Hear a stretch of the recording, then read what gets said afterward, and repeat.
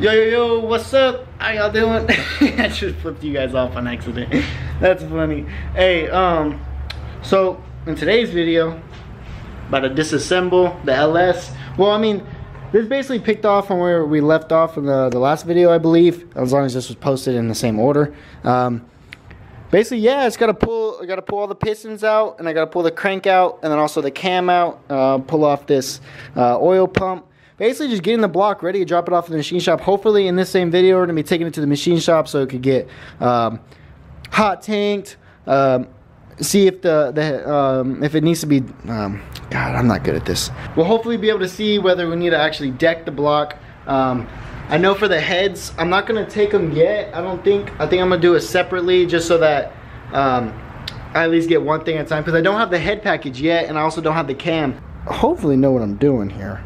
You know what I'm saying? But basically I'm gonna take off all these nuts here. Well, I believe you gotta take out the studs and then the bolts, but I'm not 100% sure. We're gonna find out as we go. And then I believe also on the side there's these bolts here. So what I'm gonna end up doing is when I take them out, I'm actually just gonna re-bolt them in there, and I'm gonna mark them, each one of these, so I know exactly which side they go. So I'm gonna end up having to wipe these down. As you see here on the pistons, I did label them. So this right here is the odd side, so 1, 3, 5, 7. And then on this side here, it is going to be 2, 4, 6, 8. So I did mark them for when I do take them off, and I am going to be making sure to keep a track of everything. This here, I have, I'm not sure what these are called. These are called the oil trays. And then also, this is what rests on the cam, which basically, I don't know if they're called like the guides, I don't know, man, honestly. As you see here, I have the oil pan bolts and hardware in this cup, this bottle. The front timing, well, I called it front timing cover even though it's not a timing cover, it's actually like a sprocket cover or whatever. And then also have the rear one. So I am keeping it all organized. That's all the stuff for outside of the block. I kept it all inside of a box. The oil pan, basically the old one sloped this way, and that's where my subframe is on my car. So I had to use the I believe it was a 2007 GTO, Pontiac GTO, I believe that's what it is, where it literally slopes to the front, but it's flat here and it goes straight up. And then, you know, that right there in itself is going to help me out a lot when it comes down to actually fit me inside the car. So as you see here, go ahead and lift this up. This thing's clean. Nah, anyways, so the engine actually sits there, and the oil pan, if they had the old oil pan, is sloped in that direction, so it would hit this here, this the subframe in the front. So basically the new oil pan is going to make it sit right in that gap. But you know, because this is a whole new platform for me, it's kind of hard to like know everything I'm talking about. I'm trying my best. I've done a lot of research, like a lot. Like some of you guys have sent me YouTube videos like, hey, watch this, they did it, and I'm just like, I've already watched that. Hardly any YouTube videos out there that have been recorded that I haven't watched yet. And it's a good thing that I'm going ahead and actually make the videos about it, because the fact that like there is a lot of questions that I didn't get answered that I had to go and find out myself. And while I figure everything out, I'm gonna let you guys know. I'm gonna let my dad know so that he lets you guys know as well, just so you guys understand like exactly everything you need, and also realize that there is a budget way of doing it. You don't have to spend all that crazy money in order to do an LS swap inside of the G35. So in today's video, we got this here. So this is how we're gonna help get the actual pistons out. If you guys didn't know, without actually having to bolt it, if you hit it hard enough right in the center, it'll just slide right out. So I'm gonna set up the tripod and show you guys what's going on. No, I'm just kidding. But yeah, no, I'm definitely gonna do it the right way, and I'm gonna make sure everything is done correctly. And then before installing it, everything's gonna be cleaned, everything's gonna be torqued down, everything's gonna have thread lock on it, just because you don't want all stupid problems to happen when you could easily prevent it, you know? Sir. I believe if you unbolt that sprocket there, then you can actually take the old chain off and stuff. So I'm gonna go ahead and do that real quick. All right, here's your old chain and sprocket. So now I'm pretty sure if you unbolt this plate here, it'll actually give you full access to the cam. But honestly, I don't think I'm gonna take out the cam yet unless you actually have to. I'm gonna search it up real quick. Stop, you're giving people flashbacks from last video. Get out of here. Alright. Dad, He acts like a monkey when it comes down to this thing. I don't know why. Because it's like old age and all. Let's not get that table because it kind of looks trashy. Not get that because it kind of looks trashy. It's not to get the floor because it kind of looks trashy. Oh, darn. Can't get anything in this garage. All right, I'm just putting y'all right back to where you were because that was the perfect. All right, so now I have this here to get this ready to actually set the pistons on. And we're gonna try to take them off in order. But first, yeah, so basically first you wanna take off the pistons so that you then expose access to the crank. So then you can just take the crank out all as one. So, let's see. I believe that this is odds on this side, so there's gotta be one here. Let me double check. All right, yeah, so we're gonna go ahead and take this top one off here first, which is piston number 1. Oh, darn. I need to label this stuff before I forget. All right, this is also something else I did. Don't tell my dad. What I do is I just put the old bolts in there and just throw a layer of tape over it so that I know that those go there.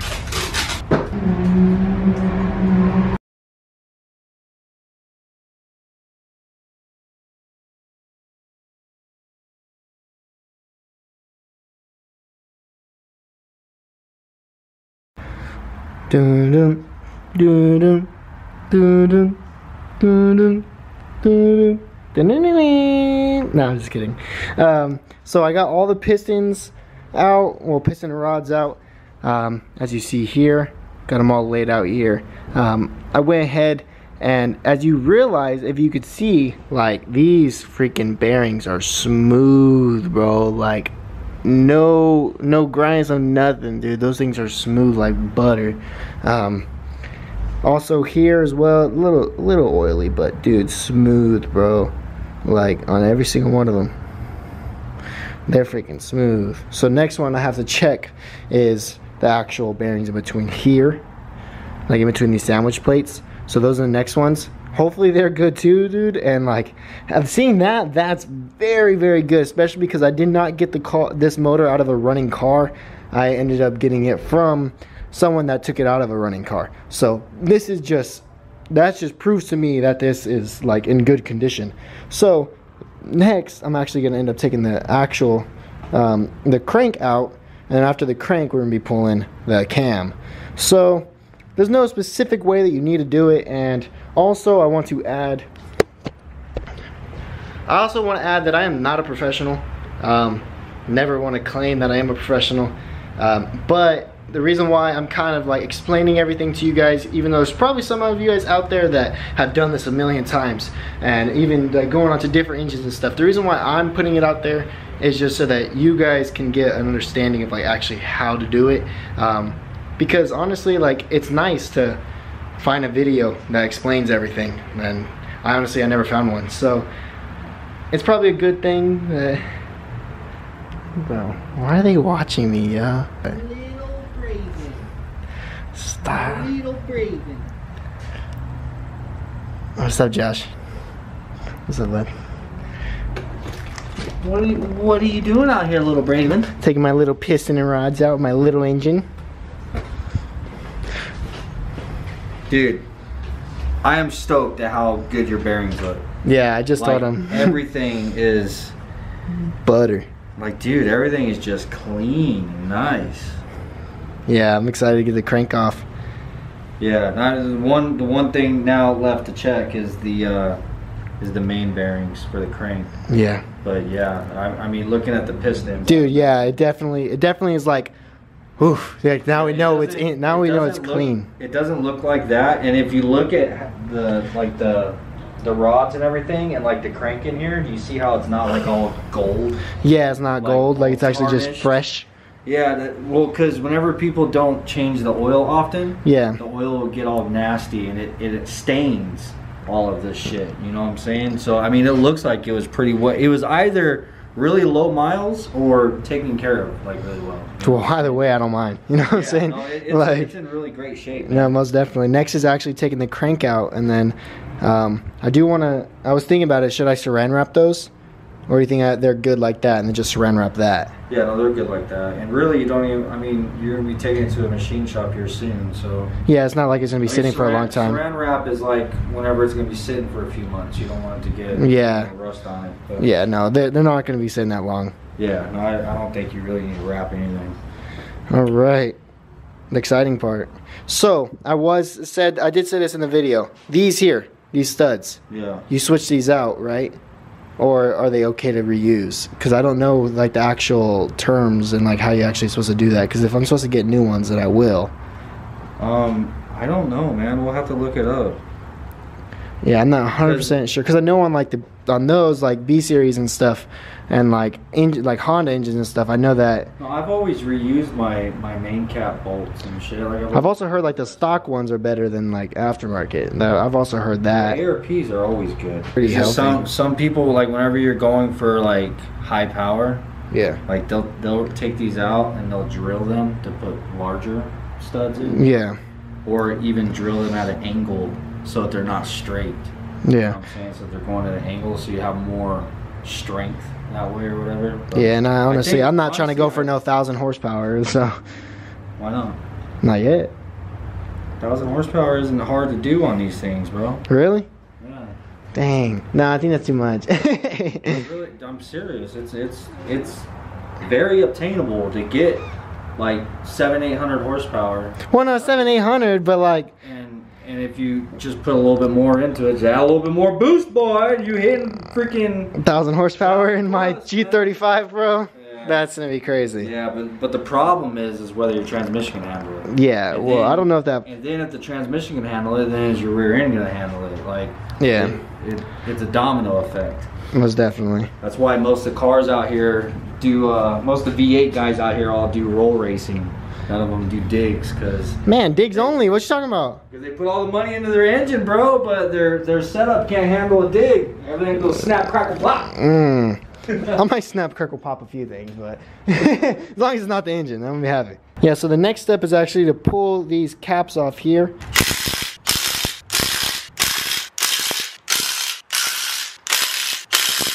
All those. Let's cut.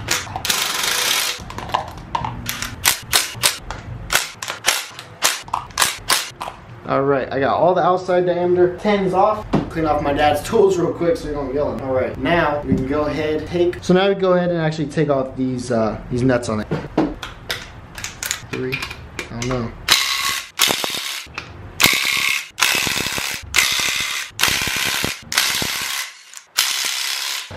The baggie. Like I said, these are all going to be cleaned because I'm not going to be able to put these back in there dirty because it's going to mess with my OCD. So these are all going to be cleaned. Right. Now the hardware bag for the crank. So for the hardware bag for the crank is actually all in here now. So it's nice to keep them labeled now. Yeah, these bearings look just as good, bro. Yeah, bro. These things are fresh. That's fresh too. Dude, that's exciting. It's healthy.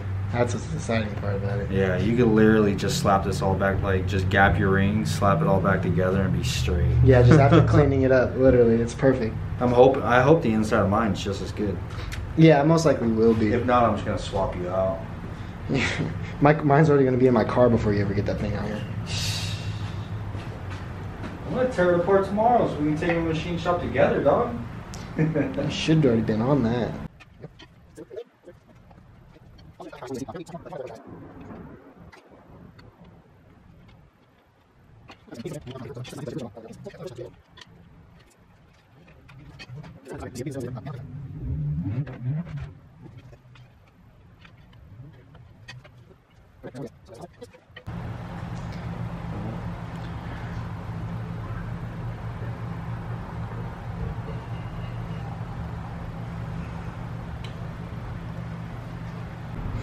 Alright, so the next step is actually to pull this cam out. So I gotta take off this cam. I don't know what this is called, but it's just like, it's a block off plate to actually hold the cam in place.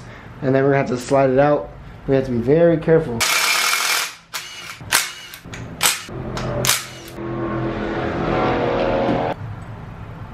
Alright, here's that plate.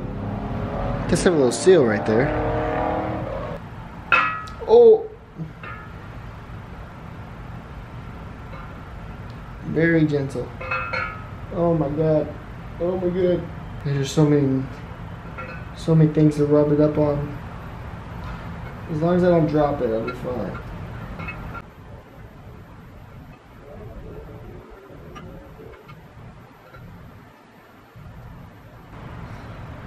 Alright. There you guys go. The full cam is out. We disassembled an entire block on one battery. Now the battery's flashing. Now I gotta set this somewhere and make sure to be very careful with it. This thing is for sale. Let me know if anyone wants it.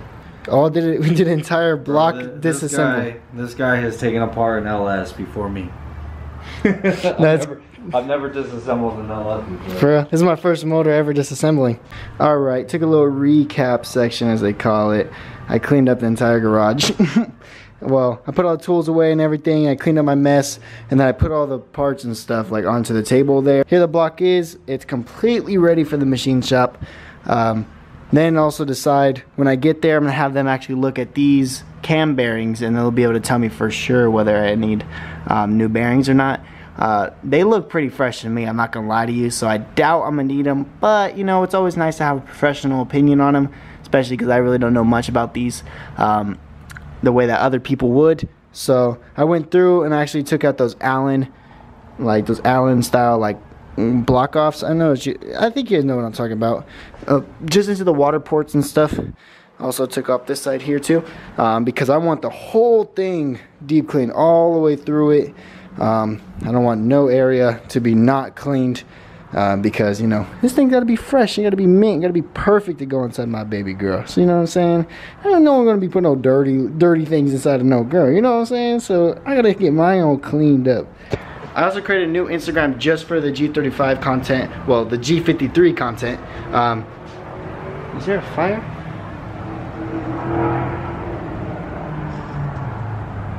Oh, there's a lot of smoke out here, y'all.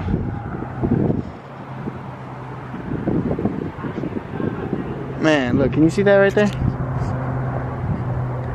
I don't know if y'all can see that, but there's a lot of smoke in the air and it smells like fire. I hope that everything's okay, you know? I don't want no one's house to be burning on fire. But yeah, bro, they just smoked out the whole garage. I thought maybe someone was barbecuing, but I came out here, look at that. Man, you can't even see it. Man, that's not coming from us, I know that. Let me just double check out back real quick, make sure nothing's on fire. Hope you guys enjoyed hanging out with me. The plan is to drop that off at the machine shop tomorrow. But tomorrow's Saturday, so I doubt any of them are gonna be open, sadly. Don't mind me, it's really bright now. Alright guys, well, I appreciate you guys supporting. Oh, and my new Instagram account, it's called Slow SLWG53. So Slow G53. You know, I had to do something. You know what I'm saying? Because I'm trying to race these fools out here without them knowing it's LS swap. I gotta make it sleeper. So I'll see y'all later. All right, peace. Look, guys, I knew it. Look at that. Oh my God. Jesus Christ, yo. That fire's bad, and it's right there. Dude, I knew it smelled like smoke around here. I thought it was gonna be like down the street. Nah, bro, it's right there. That's crazy. Hold on, let me grab my dad real quick. That's crazy.